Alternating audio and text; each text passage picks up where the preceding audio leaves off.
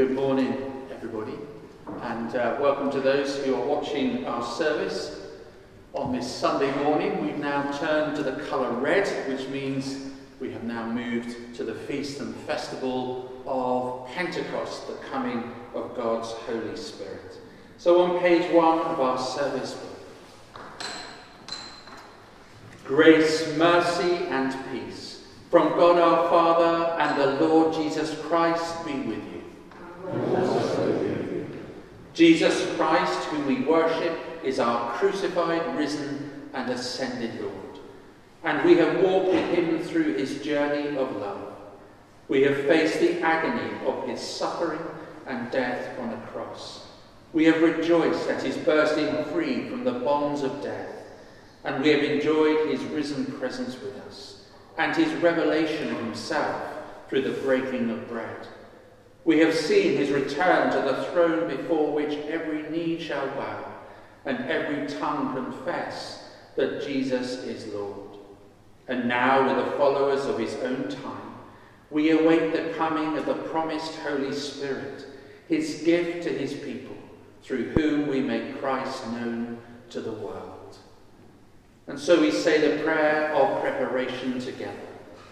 Almighty God, to whom all hearts are open, all desires known, and from whom no secrets are hidden, cleanse the thoughts of our hearts by the inspiration of your Holy Spirit, that we may perfectly love you and worthily magnify your holy name, through Christ our Lord. Amen. We sit or kneel to pray.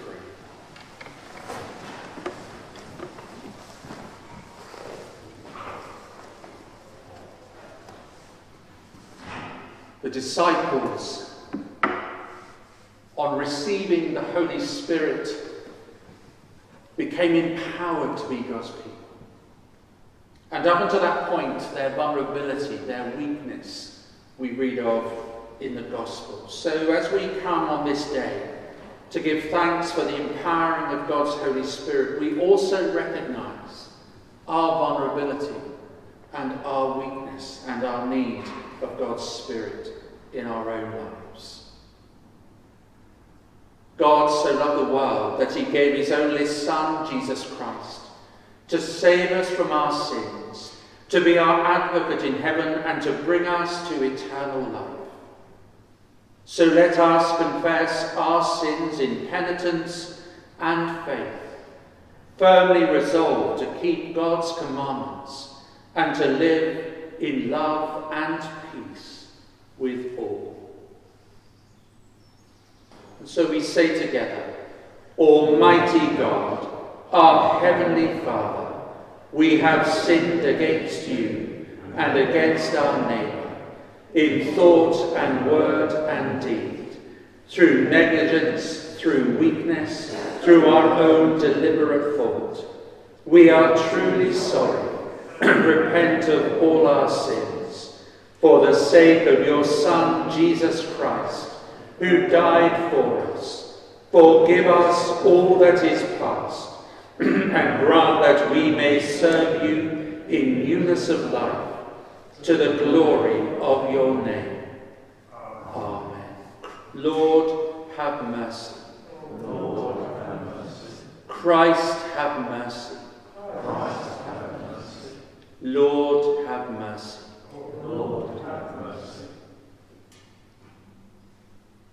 Almighty God, who forgives all who truly repent, have mercy upon you, pardon and deliver you from all your sins, confirm and strengthen you in all goodness, and keep you in life eternal, through Jesus Christ our Lord. Amen. And because of God's forgiveness, we have the boldness to stand and say the Gloria together. Glory to God in the highest, and peace to his people on earth. Lord God, heavenly King, Almighty God and Father, we worship you, we give you thanks, we praise you for your glory. Lord Jesus Christ, only Son of the Father, Lord God, Lamb of God, you take away the sin of the world. Have mercy on us. You are seated at the right hand of the Father. Receive our prayer. For you alone are the Holy One. You alone are the Lord. You alone are the Most High, Jesus Christ with the Holy Spirit, in the glory of God the Father. Amen. So we remain standing for our collect. So let us pray that the Spirit will work through our lives to bring Christ to the world. God, who at this time taught the hearts of your faithful people by sending to them the light of your Holy Spirit, grant us by the same Spirit to have a right judgment in all things, and evermore to rejoice in his holy comfort, through the merits of Jesus Christ our Saviour, who is alive and reigns with you in the unity of the Holy Spirit, one God, now and forever. Amen. Would you please be seated?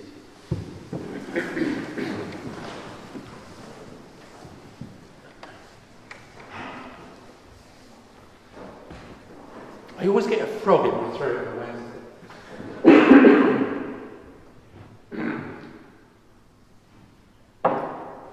Little frogs. Okay. The reading for Pentecost is Acts 2, 1 to 21. The coming of the Holy Spirit. When the day of Pentecost had come, they were all together in one place. And suddenly from heaven there came a sound like the rush of a violent wind, and it filled the entire house where they were sitting. Divided tongues as of fire appeared among them, and a tongue rested on each of them. All of them were filled with the Holy Spirit, and began to speak in other languages as the Spirit gave them ability.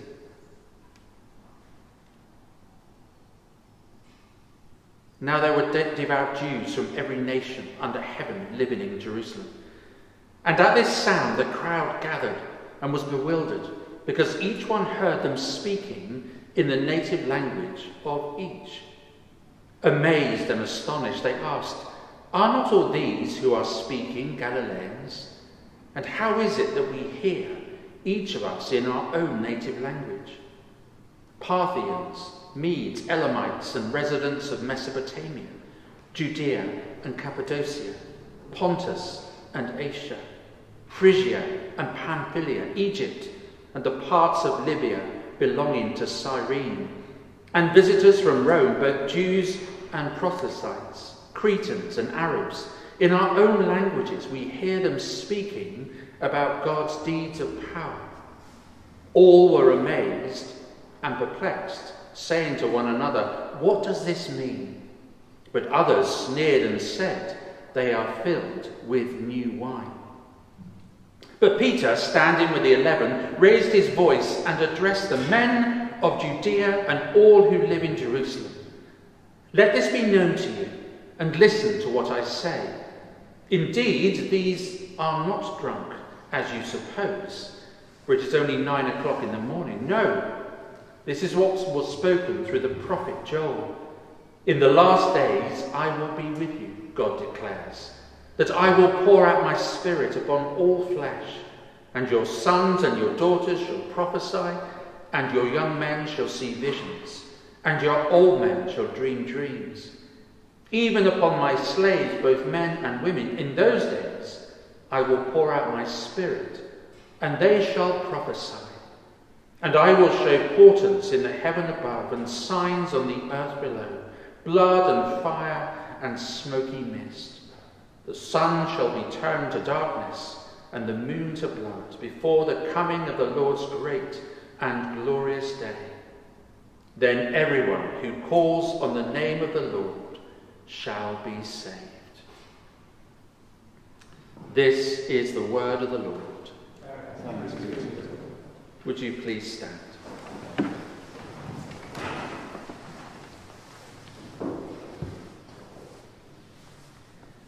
Hear the gospel of our Lord Jesus Christ according to John. Glory to you, O Lord. Taken from the 15th chapter and into the 16th chapter.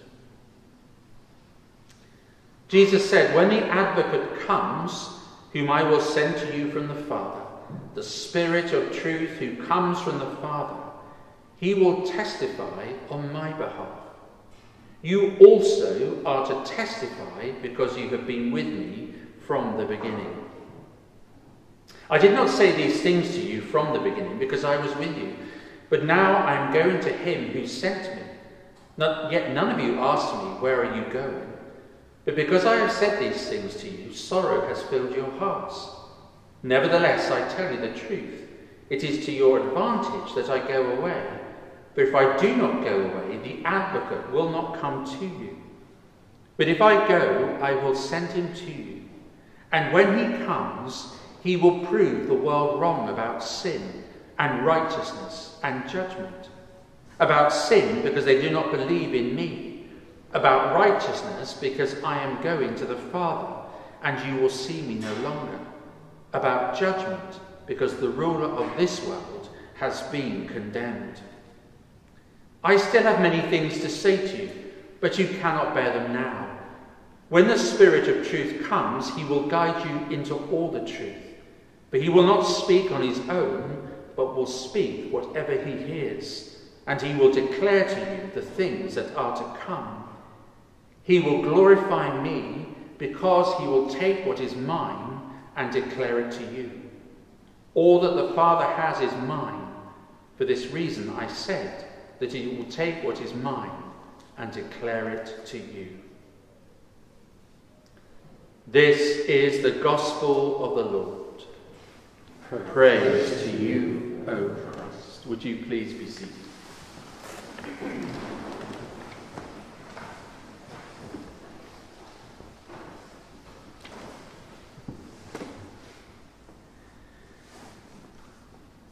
We're on that amazing journey of faith. Last week, the Ascension, and we're asked to wait for the coming of God's Holy Spirit. So I had a group of Year 4 children in church yesterday, and they're looking at the subject of the Trinity, and particularly yesterday we were reflecting on the Holy Spirit. And I always allow them a period of questioning. It's quite tough. You have to be theologically sharp. Always guarantee you're going to get the question. Yesterday, it was worded slightly different, but the question was, who gave birth to God? Crumbs, where'd you go with that one? And then you have something quite beautiful. One of the children will have thought quite deeply about the things that they've been studying, and a question will be asked of you. And it's a really, really important question. So a girl said, the Holy Spirit, she said, what does it feel like? What does it feel like? And I must admit, it kind of caught me short, really, because at different stages in my Christian journey, that sense of God's power inside of me, that sense of God encouraging me or helping me or guiding me has, you can tangibly talk about it, but it's quite difficult to define it in that moment. And I was actually thinking, after she'd asked me that question, the beautiful question, that actually one of the things I've noticed kind of at the end of a long period of COVID and all the things that we've done is that I feel quite drained of God's Spirit at the moment. And I think a lot of clergy, and I suspect a lot of laity, have felt the same thing. It's been exhausting this past year, doing church in a very different way, having to think differently and, to try and keep engaged and all the things that we've done. And I was thinking after the children had gone that in a lot of ways, and not in a bad way, but I kind of feel a bit lost in it. And when I read the story of how the disciples are transformed by God's Spirit, I was thinking, actually, we need a bit of that now. This comes at a really good time for all of us, because I think we've concentrated so hard on getting through this pandemic that what we all need, and why Pentecost has come at a really good time, we all need a bit of refreshing. We all need a new kind of encouragement and empowering in God. So her question for me, I felt like God was speaking to me through that child.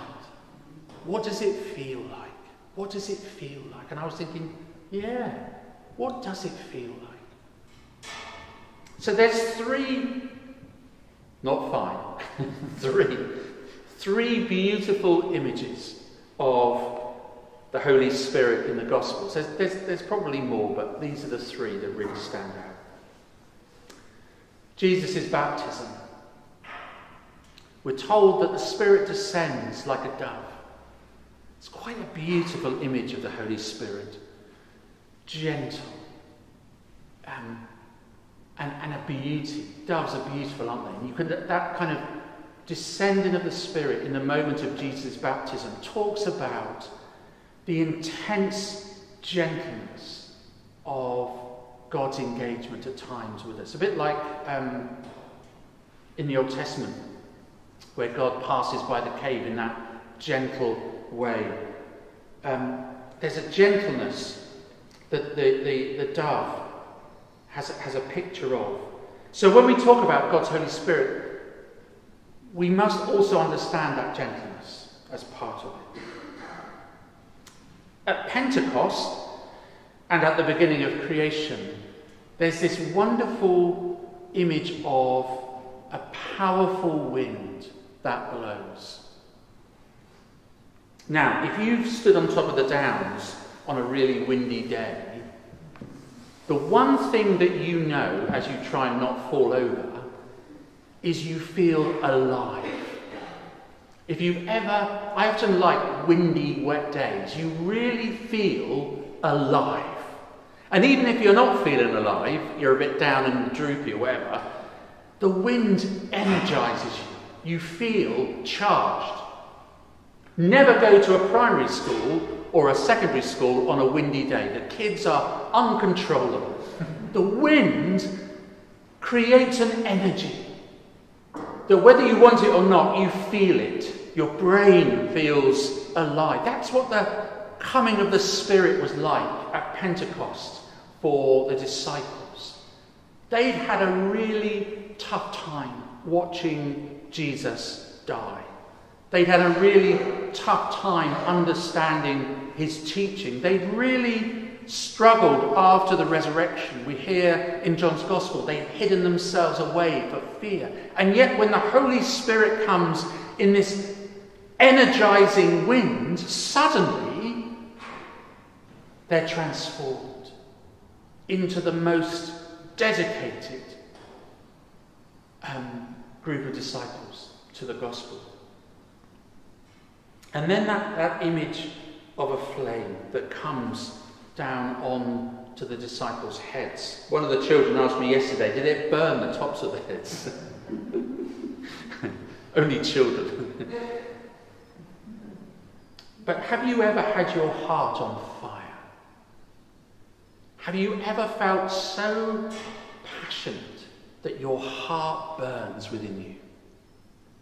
That in a way you feel the energy of that flame inside you. That's what the Holy Spirit does. It sets our hearts on fire with love for God and with love for each other.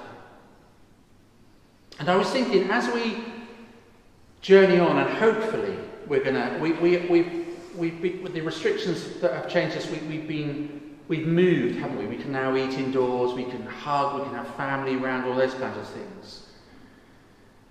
But I actually think we also need to refresh ourselves spiritually as well in this moment. This story of Pentecost comes up right at the right moment for us as God's people.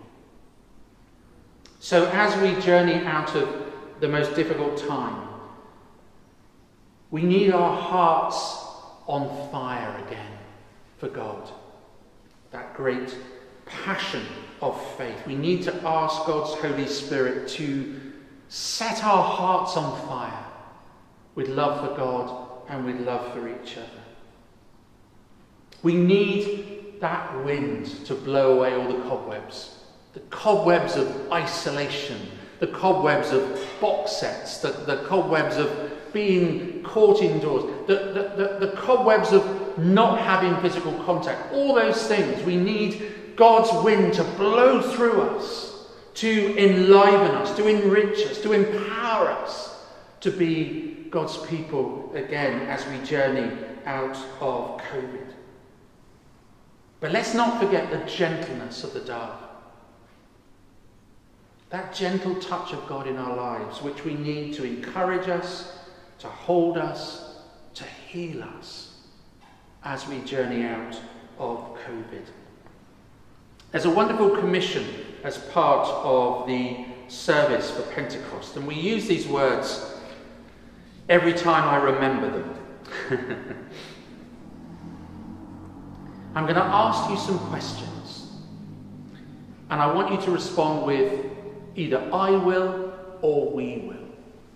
But these questions are really good questions, like that girl's question to me. They're really good questions as God's gathered people to define the journey that we make together. So remembering the image of the dove, remembering the power of that wind, and remembering the hearts on fire for God's love. Could you answer these questions? So empowered by the Holy Spirit, will you dare to walk into God's future, trusting Him to be your guide? I will. Will you dare to embrace each other and grow together in love? I will. Will you dare to share your riches in common and minister to each other in need? I will. Will you dare to pray for each other until your hearts beat with the longings of God? I will. And will you dare to carry the light of Christ into the world's darkest places? I will.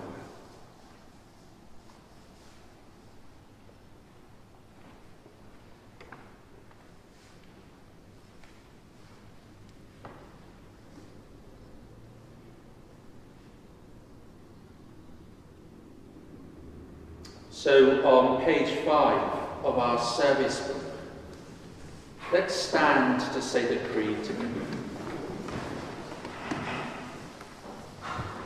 So let us declare our faith in God. We believe in God the Father, from whom every family in heaven and on earth is named. We believe in God the Son, who lives in our hearts through faith and fills us with his love. We believe in God the Holy Spirit, who strengthens us with power from on high. We believe in one God, Father, Son, and Holy Spirit. Amen.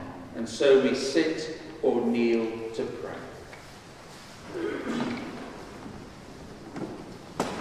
And to the bidding, Lord, come to bless us, would you respond and fill us with your Spirit? Lord, come to bless us and fill us with your Spirit. We pray for God to fill us with his Spirit this day. Generous God, we thank you for the power of your Holy Spirit, We ask that we may be strengthened to serve you better. Lord, come to bless us and fill us with your Spirit. We thank you for the wisdom of your Holy Spirit. We ask you to make us wise to understand your will. Lord, come to bless us and fill us with your Spirit. We thank you for the peace of your Holy Spirit. We ask you to keep us confident of your love wherever you call us. Lord, come to bless us and fill us with your Spirit. We thank you for the healing of your Holy Spirit. We ask you to bring reconciliation and wholeness where there is division, sickness and sorrow.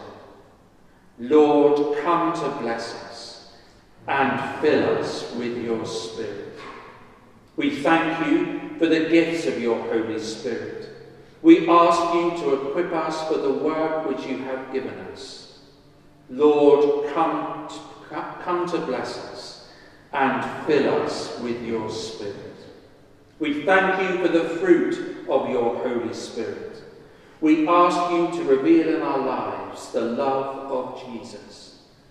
Lord, come to bless us and fill us with your Spirit. We thank you for the breath of your Holy Spirit, given us by the risen Lord. We ask you to keep the whole church living and departed in the joy of eternal life. Lord, come to bless us and fill us with your Spirit. Generous God, you sent your Holy Spirit upon your Messiah at the River Jordan and upon the disciples in the upper room. In your mercy, fill us with your Spirit. Hear our prayer and make us one in heart and mind to serve you with joy forever. Amen.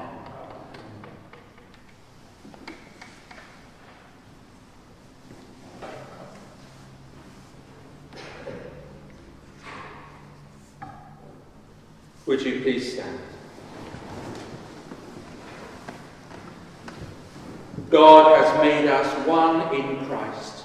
He has set his seal upon us, and as a pledge of what is to come, has given the Spirit to dwell in our hearts. The peace of the Lord be always with you. And also with you. Let us offer one another a sign of peace.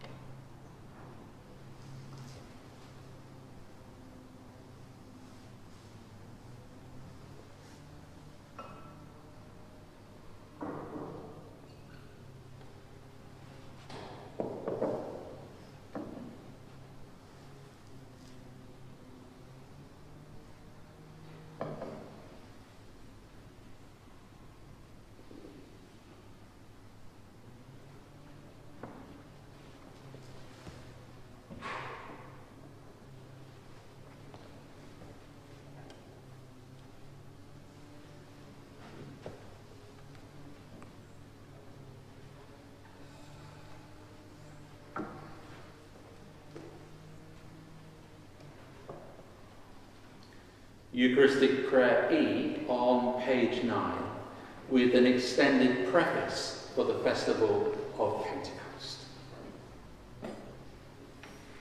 With this bread that we bring, we shall remember Jesus. With this wine that we bring, we shall remember Jesus. Bread for his body, wine for his blood, gifts from God to his table we bring. We shall remember Jesus. The Lord be with you. And also with you. Lift up your hearts. We lift them to the Lord. Let us give thanks to the Lord our God. It is right to give thanks and praise. It is indeed right, it is our duty and our joy, always and everywhere to give you thanks, Holy Father, almighty and everlasting God, through Jesus Christ, your only Son, our Lord. This day we give you thanks, because in fulfillment of your promise, you pour out your Spirit upon us, filling us with your gifts, leading us into all truth, and uniting peoples of many tongues in the confession of one faith. Your Spirit gives us grace to call you Father, to proclaim your gospel to all nations, and to serve you as a royal priesthood. Therefore we join our voices with angels and archangels, and with all those in whom the Spirit dwells, to proclaim the glory of your name, forever praising you and saying, Holy, holy, holy Lord, God of power and might, heaven and earth are full of your glory. Hosanna in the highest. Blessed is he who comes in the name of the Lord. Hosanna in the highest. We praise and bless you, loving Father, through Jesus Christ our Lord. And as we obey his command, send your Holy Spirit, that broken bread and wine outpoured may be for us the body and blood of your dear Son. On the night before he died, he had supper with his friends, and taking bread, he praised you. He broke the bread, gave it to them, and said, Take, eat. This is my body which is given for you. Do this in remembrance of me.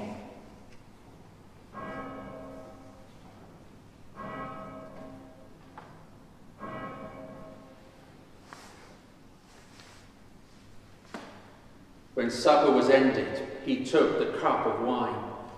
Again he praised you, gave it to them, and said, Drink this, all of you. This is my blood of the new covenant, which is shed for you and for many, for the forgiveness of sins. Do this as often as you drink it, in remembrance of me.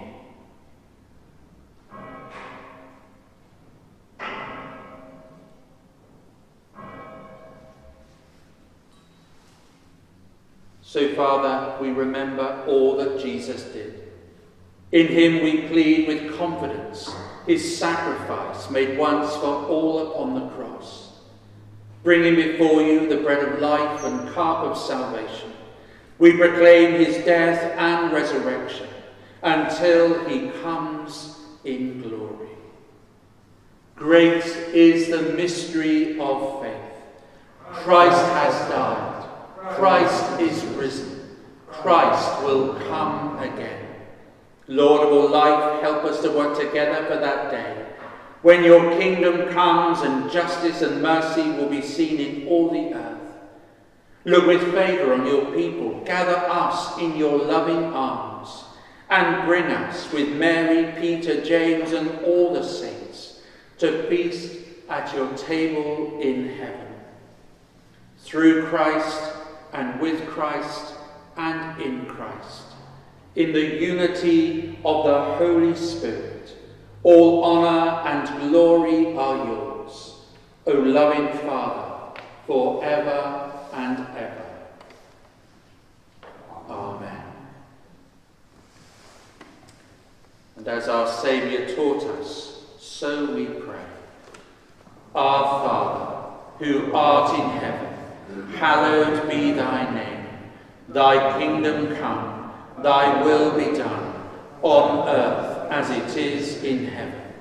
Give us this day our daily bread, and forgive us our trespasses, as we forgive those who trespass against us. And lead us not into temptation, but deliver us from evil. For thine is the kingdom, the power, and the glory, forever and ever. Amen. We break this bread to share in the body of Christ. Though we are many, we are one body, because we all share in one bread. Lamb of God, you take away the sin of the world. Have mercy on us. Lamb of God, you take away the sin of the world. Have mercy on us. Lamb of God, you take away the sin of the world. Grant us peace. God's holy gifts for God's holy people. Jesus Christ is holy. Jesus Christ is Lord, to the glory of God the Father. We do not presume to come to this your table, merciful Lord, trusting in our own righteousness, but letting thy name from the great mercies. We are not losing so much as to have the crumbs of our table. If you will lay some more, make me joyful righteousness. Grant us therefore, gracious Lord, so to eat the flesh of your dear Son, Jesus Christ, and to drink his blood, that the your bodies may be made clean of his body, and our souls should live in his presence.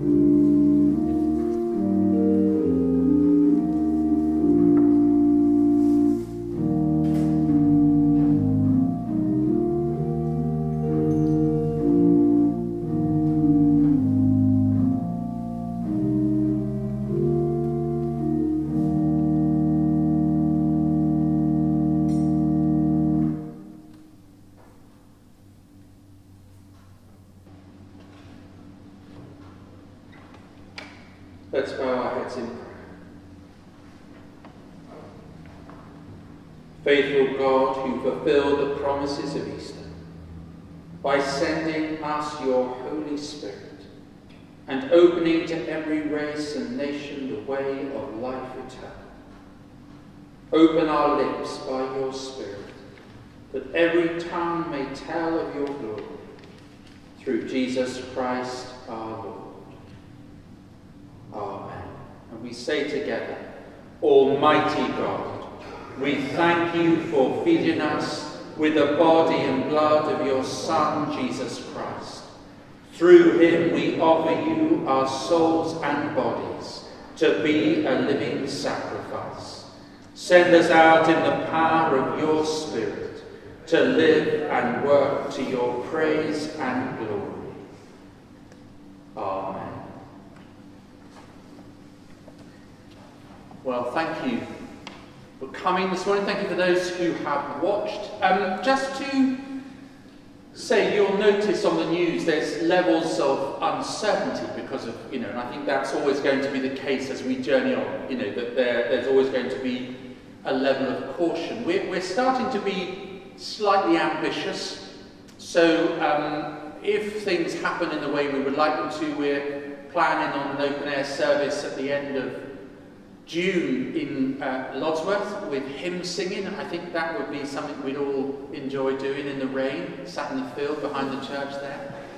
And we're also gently now thinking about the possibilities of having our summer fair on our patronal weekend, which is going to be in August. We put some feelers out just to see what people would feel about that. We're nothing too ambitious, just to gather and celebrate. So just to put that out there for everybody, that we are slowly, but it all depends on all the stages that we go through now on the journey that we make. But I think it's really good, and it's part of that spirit thing, that we can start to lift our eyes again to being God's people in the ways that we might have been in the past. And I think that those two events, a patronal weekend with a fair and an open-air service, would be moments of celebration, and moments also that we can start to recognise the normality of where we might be returned. So can I ask you to pray for those things?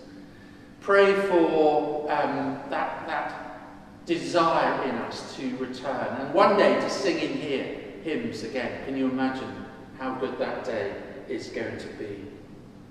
But also, the other thing is to, if you're feeling like me, you need that to be re-energized by the Holy Spirit. Let's pray for that for each other. Let's be ambitious in our prayers for each other, that we will feel on fire for God, in our love for God and for each other. And these words of blessing, may they encourage you in that prayer. So let's stand for our final blessing.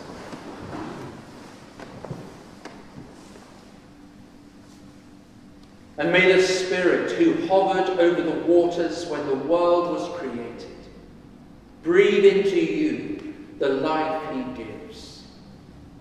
Amen. And may the Spirit, who overshadowed the Virgin when the eternal Son came among us, make you joyful in the service of the Lord. Amen. And may the Spirit, who set the church on fire upon the day of Pentecost, bring the world alive with the love of the risen Christ. Amen.